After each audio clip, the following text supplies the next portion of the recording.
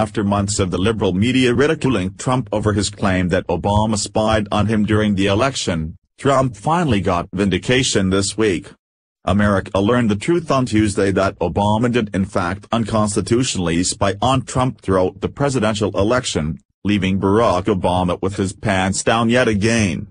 Now former intelligence officer Lieutenant Colonel Tony Shaffer just revealed that Obama's wiretapping was not only a federal crime, but says that the results of this investigation will likely result in Obama being brought up on felony charges.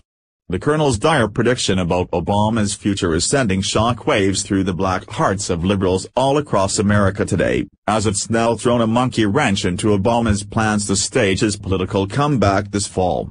In a recent interview with Trending Today USA, Lieutenant Colonel Tony Shaffer called Obamagate an order of magnitude even bigger than the Watergate scandal because the incident included using nation-state resources for purposes of political gain. When asked if Obama could be arrested for violating the law, he said that it would be the first time a former president could be indicted for a felony.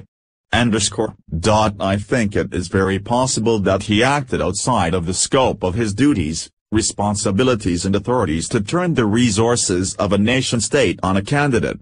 This is, as I've said before, Soviet dictator-level wrongdoing, he added. Shaffer said that Obama using government resources to spy on Trump was for the sole purpose of getting Hillary into office, as Obama hoped the wiretapping would produce enough dirt on Trump to sabotage his presidential run.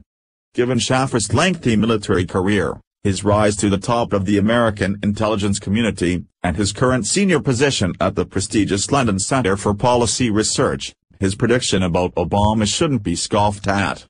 Being brought up on felony charges would completely destroy Obama's plan of making his political comeback this year, as he'd be trying to figure out a way to keep himself out of prison instead of spending his hours obsessing with ways to bring Trump down.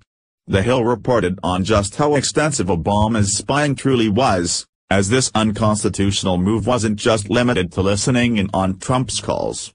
They reported, if these reports are accurate, IT means U.S. intelligence agencies secretly surveilled at least a half-dozen Trump associates. And those are just the ones we know about. Besides Manafort, the officials include former Trump advisors Carter Page and Michael Flynn. Last week, we discovered multiple Trump transition officials were incidentally captured during government surveillance of a foreign official. We know this because former Obama advisor Susan Rice reportedly admitted unmasking, or asking to know the identities of, the officials. Spying on U.S. citizens is considered so sensitive, their names are supposed to be hidden or masked, even inside the government, to protect their privacy. In May, former Director of National Intelligence James Clapper and former Acting Attorney General Sally Yates acknowledged they, too, reviewed communications of political figures, secretly collected under President Obama.